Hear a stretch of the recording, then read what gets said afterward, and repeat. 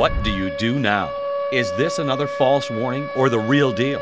The choices you make at this point could be the choice between life and death. Act quickly. Encourage others to follow, but don't let their actions jeopardize your own safety. When deciding what to do, remember 3 simple things.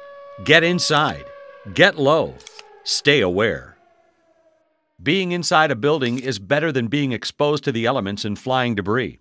If you're outside and there's no shelter, find a ditch or culvert or the lowest possible area. Lie down on your face and cover your head with your arms. Get low.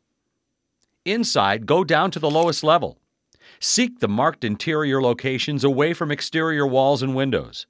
Each of SMC's buildings have prearranged shelter locations. There are signs, placards, and diagrams in each building that will lead you to safety, but learn where they are prior to an emergency situation. If there's a table or other sturdy object in your shelter area, get under it and cover your head and face with your arms. Use a jacket to protect yourself from flying debris. Stay aware.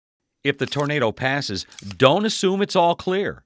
Tornadoes can change direction suddenly, so stay in a safe area until you hear an all-clear siren.